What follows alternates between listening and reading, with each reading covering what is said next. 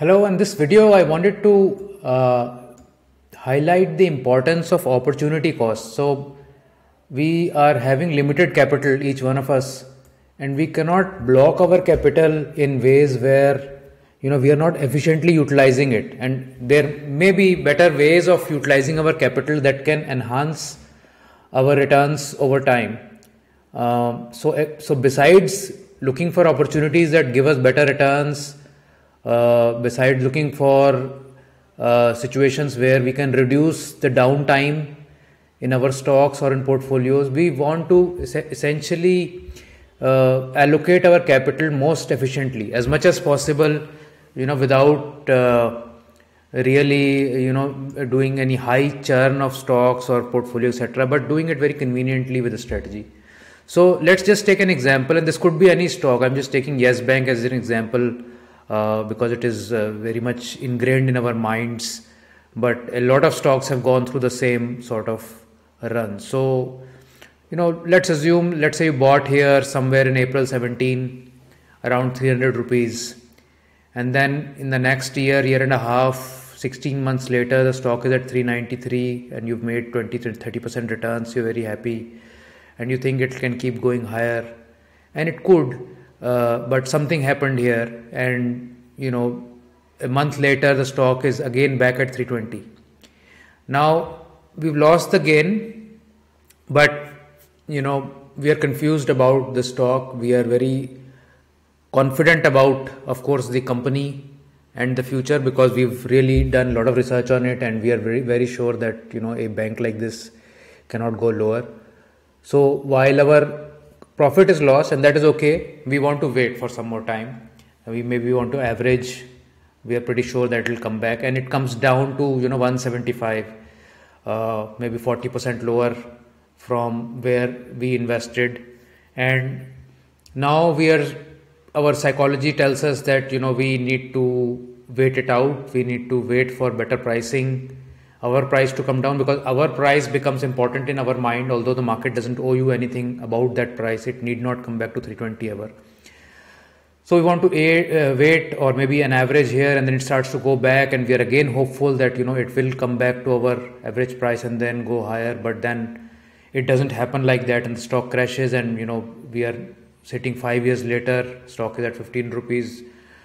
We've lost 95% of our capital, and we can do nothing about it really. So was there at any point of time an opportunity to reassess your initial thesis and possibly make better use of capital without having gotten emotionally attached to the stock? So that is the sort of one question that would be there in the mind.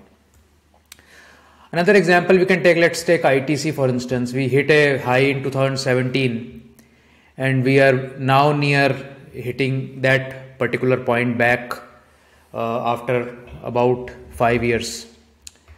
So again, breakouts here near 260, 270, somebody could have bought here in this entire leg, but would have had a dramatic 4 year of disappointment in times when everything else was running.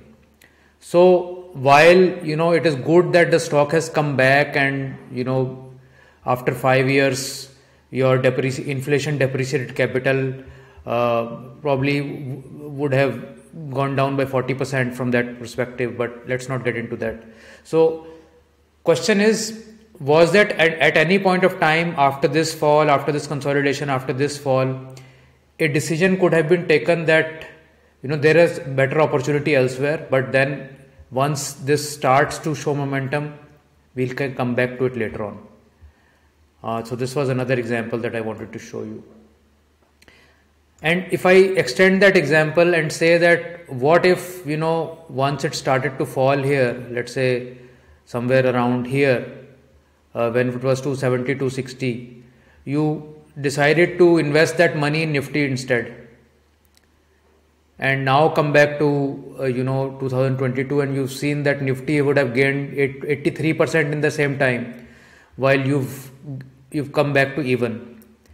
So maybe that switch could have happened at this stage, getting out of Nifty and getting into ITC again now that the momentum is back. So essentially saying that, of course, this is all hindsight and one can have a 20/20 hindsight vision, but there can be mechanisms where you can stop endless bleeding in your stocks, you can stop endless waiting in a sideways stock.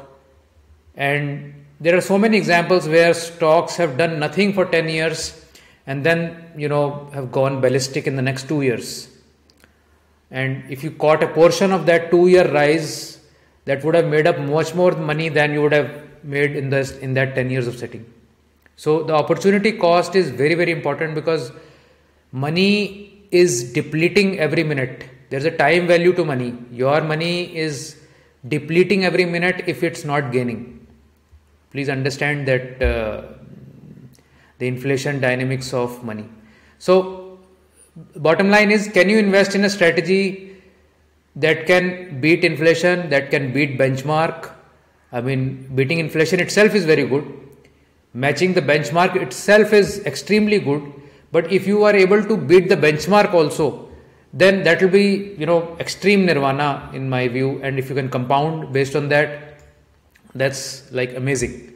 So this strategy of ours, MI India Top 10, has been doing that in our study, and we have launched it a few days ago. And we hope that it can keep outperforming the benchmark over a period of time.